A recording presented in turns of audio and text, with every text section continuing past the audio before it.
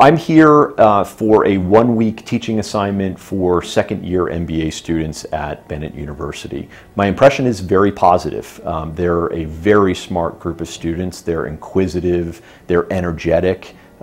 It's more of a discussion than it is a lecture, so they have a lot to draw upon in terms of their studies here at Bennett, in terms of any prior schooling and some work experience.